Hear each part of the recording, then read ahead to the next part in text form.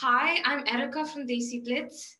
Thank you, Bitopi and Prakash, for joining us today, and a very warm welcome on behalf of the UK Asian Film Festival in Tongues and Fire. Firstly, huge congratulations on your movie Fireflies. How are you feeling today, Prakash? I'm feeling very good after the national award and a lot of award we got the Cassis Film Festival. In the Cassis Film Festival, we got the Best Actor award, and actually not because of the award. The audience have liked this film. The response from audience, they have written very well.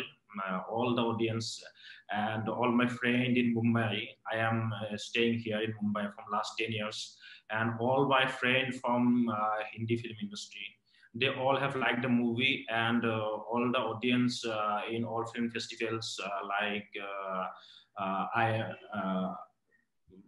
am Film Festival in USA, and all the festivals audience have liked this film. That's why I am very happy.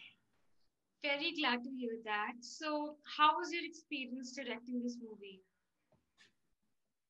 How's your experience directing the movie? It was very good because I have learned a lot of things, and because I worked in this film as not only as the director and the writer, I also worked as a production manager.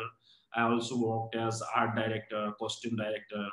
So I learned a lot of things because it is the first feature film I have directed, and I did the shooting at my own village in Assam, and it was a little comfortable for me. My family and my villagers supported me a lot, and and the main thing is Bitopi and producer of this film, Milin.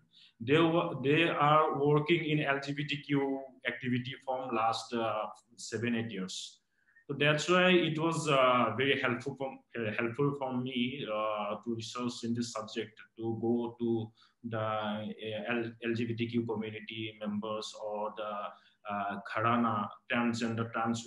When I met the trans women from Assam at Hijra Gharana, it was very easy for me because of them, because they were already working on that subject, and I have learned a lot of things actually from this movie. I have gained a lot of confidence. Wow, that's really good to know. And the movie was incredibly moving. Thank you. Definitely. So, my question to you is that why only LGBTQ? So, what inspired you to talk about LGBTQ? Yeah, I have been noticing this issue from my childhood in my villages also, and all the LGBTQ community members had to sacrifice a lot of things in their life. I have seen, and I didn't directly. Mm, sorry, I was not involved directly, but I was actually I went to Assam for my another film project, and I met Milin. And that day when I met Milin, he was coming from a trans woman Hijra Gharana. He came that day, and I met him in the evening in a wedding party, and he was saying me that he want to make some documentary on Hijra Gharana.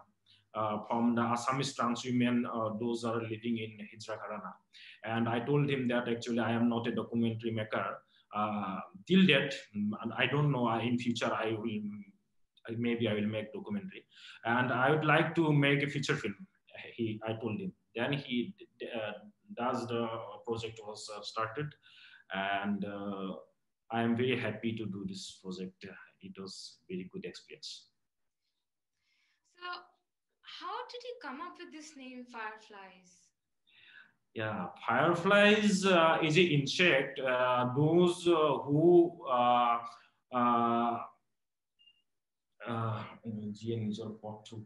Yeah, those who fly, they use their own body's light. Own body's to fly, light, right? light to fly. And the LGBTQ member also have to choose their path or by their own uh, Right. own light actually. Like fireflies in the darkness, they have a lot of darkness in their way in their life. They have to fight with very a lot of darkness. That's why I thought that fireflies will be good for this film. That reminds me of a scene when the male protagonist was actually playing with the fireflies once he discovered his identity. So, yeah, that is very lyrical, and that's something really, attracted me as well. Definitely, very good thought behind the name. So, how difficult was it to cast the actors, the characters for the movie? Yes, I was trying another actor for this character, and I tried him more than 20 to 25 days, and he was not able to do properly as I wanted to see. And the actor Benjamin, the lead actor who have played this character, he was working in a play with one of my friend in a village of Assam, and I found him, and I took 3 days of his audition. He did, and after that uh, he practiced with me for more than 15-20 days for this character, and after that he did very well. I am satisfied with his performance, and he have won a lot of award with national award or other award also for best actor. Wow, his performance was definitely impeccable. Good job to him in that. And Bitopi, for you as well, how challenging was it for you to play the character you played in the movie? Um, yes and no. I mean, in a sense, it was challenging and no, not challenging at the same time because he was actually training all the actors, especially the ones who were playing the lead roles in some way or the other, major characters. So I was also trained for a couple of days, like not couple of days, like 15 days time, I guess. And the character that actually that I played, I relate to that character a lot because if you see, it's a very non-voyeuristic projection of a woman. I Yeah. mean, unconventional women. Otherwise, you always see women who are like feminine or womanly and things like that. But it wasn't, and that's also the way I have actually grown up. So I understand and I relate to that anger that she has inside her, and at the same time the firmness that she has. So it was not very challenging for me to relate to it, and I used to act when I was a child in school. So it was a big, it was after a long gap that I was back Right. acting. So it was interesting also. So I was excited, and at the same time, this character is something that I was really convinced about. So Mhm. it was fine. And definitely the director was there to train, so it was okay. Got you. Definitely. So, like in the movie, Prakash, you depicted that how transgender people they have to face and overcome a lot of issues, right? So, is this still prevalent in Assam? And if yes, if it's still prevalent in Assam, what was the reaction of the people in your village or city? How did they perceive the movie? Time is not the same like I was in my childhood in my village. Nowadays, people have accepted this issue little more, not properly, not as much as should they, but it is changing. And but people was not comfortable the word we call hijra. They was not comfortable with the word. When we say Hijra, there was little discomfort. They were little discomfortable with this word, but they supported me, and they have liked this movie. time has changed, not like the same like the past actually nowadays. Yeah. Like issue-wise speaking, because I'm also working on this issue, right? So the acceptability has increased, but it's not perfect. And transgender people still do face a lot of hurdles. But then, and that's what I think is interesting, because after a movie came out, many people actually came out saying that they never knew this side of the story, because the projection of homosexual people or queer people or transgender people in movies has always been very from a very straight lens, like from a very heterosexual lens. But this is a film which is like really based on a queer narrative. We actually see the world through a queer lens, and that actually really touched a lot of people's heart. And not only people from the community, but also people like heterosexual people, straight people, called to say that they never thought of this in this way. So yeah, so I think that's interesting. And after that, I think this is in village and in the villages and also in Assam. This film now has come to be very widely discussed. It's like everybody knows about it, and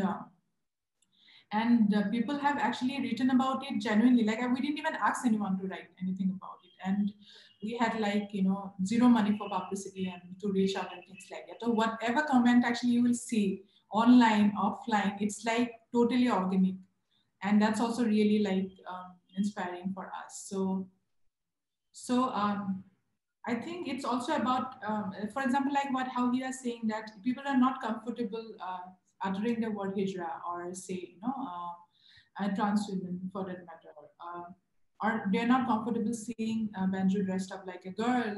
They were also like, mocking and all, but at the same time, they were also probably, but then when the movie came out, they saw an entirely different world, because during shooting you do not know now exactly how the whole film will come out and things like that. So I think it's also the storytelling that touched everyone, that it really sensitized people, um, if I would say. So I wouldn't say that because people have changed, that's why this film has been accepted. I would say that because the way the film has been told, that it is really garnering a lot of acceptance and a lot of thing. It's really stirring a lot of thinking, and this is something that I can actually say as an activist, because there are actually even filmmakers and other people in a creative line who have actually come out and accepted and actually apologized for very homophobic projection of queer people in their own creations. They have said that we never thought like that. There are people who have actually come out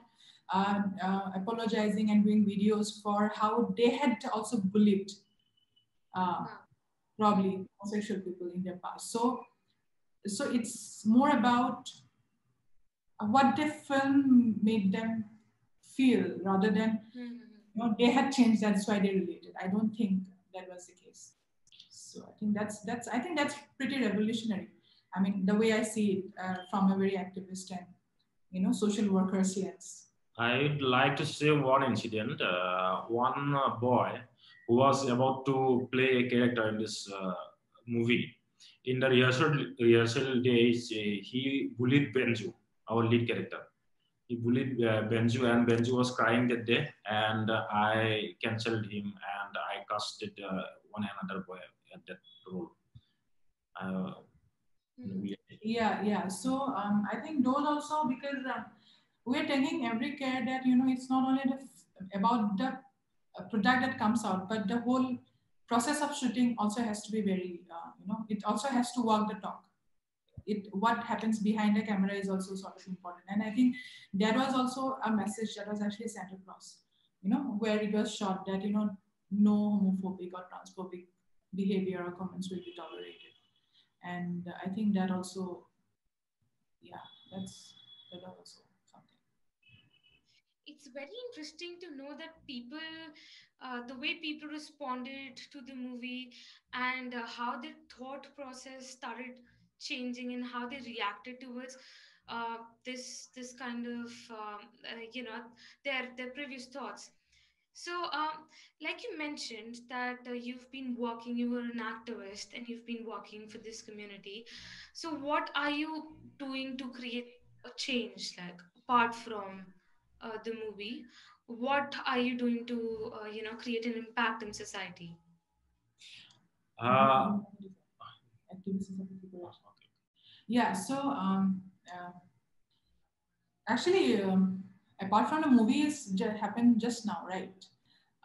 But there are actually a lot of people who we started the movement in 2014. Million was there, I was there, and two other friends were there. Million was a woman then. Um, now he has transitioned to a man, but then it was Million was a woman, and it was four women. I mean, four of us who are all women. So we did the first Pride walk, and that actually created a stir. And a lot of people actually came out. And then we also organized, formed the first queer youth collective of the region. And then started working on sensitization. There's also a LGBTQI film festival which is also the first in the region, and now a lot of new people have also come up. New leaders have also come up. There are a lot of new groups have been formed, and they have been working. We're trying to reach out to universities. We are trying to reach out to people from the community, queer community, through support groups. Um, and now I know there are other groups who are actually helping the queer population in COVID times with medical facilities or resources, because sometimes it's mostly queer people who do not get access to services and things like that. So there are a range of work happening. That's it's there. That's incredible to see the kind of support you are giving to LGBTQ community.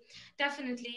Coming back to the movie, Prakash, what were the challenges you faced while directing the movie? I told you before that I was looking many department. I was looking the production. I was working as production manager also, and I was looking the art department also. That was challenging for me because we made this film in very low budget, and that was challenging for me. And nowadays it is little challenging that nowadays people are not so much interested to look film shooting if there is no any star cast, and whenever we have to make a crowd, then we had to go to door and uh, ask people to come for to the shooting spot that we need crowd. It was little challenging. Otherwise, all was very good, not very tough. That's really good to know. So, basically, this year, the theme of our festival is Ray of Hope. So, how does your film relate to our theme? Sorry, what So, is it? this year, the theme of our festival is Ray of Hope. Ray So, of what do hope. you, yeah, so what do you think? How does your movie relate to our theme? Yeah, this movie is actually making ray to the LGBTQ community in Assam. Little, I don't know. I can say that it is changing all things, but I can say that a lot of members from LGBTQ community called me. They cried and they say that this movie has changed a lot of things in their life, and especially the lead character in our film, Benjamin Doimari. This movie had changed a lot of things in his life. He's totally changed. Uh, uh, he's now openly Yeah, he's come out now. out now, and he a lot of things. And this is the first LGBTQ movie in Assam. This is based in LGBTQ subject. This is the first movie, and nowadays a lot of movies and short films and plays are uh, on process in Assam. That's why I can say that it was not less than a ray for the LGBTQ community. This movie. Thank you so much for sharing this with us, Bitopi and Prakash. Finally, post lockdown, what are your plans and what kind of films can we look forward to?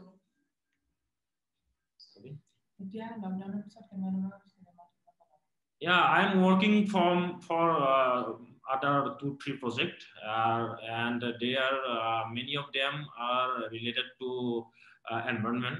I'm working in a feature film for that is subject is related to, yeah.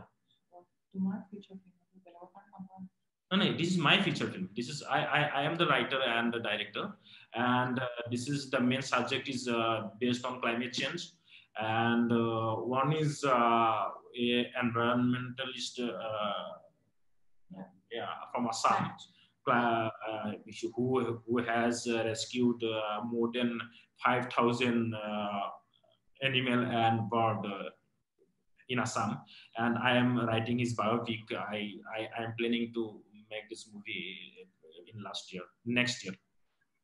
This is the project this time. Looking forward to it. And finally, any message, any final message for the audience? Support independent film, and because we make film with lot of yeah, it's a lot of hard work. Yes, challenges, financial challenges. So support independent film, support good film. And nowadays time is changing. People don't see a film from any industry like Bollywood, Hollywood, or any other industry. People just see as a good or bad films. So support good films. I'm not saying that if my film is not good, then don't see it. If you think that this is a good film, then support it. That's I want to say. And thank you so much. My English is not so good. I'm trying to express my feelings, and thank you so much. Thank you. Thank you so much for coming here and sharing this with us. With this, we sign off, hoping our audience takes something away from this. And to remind you all, the festival runs from 26th of May to 6th of June, and all the details can be fully accessed on the website. Follow us on social media at the rate Come to UK AFF, and stay tuned. Thank you very much. Thank you.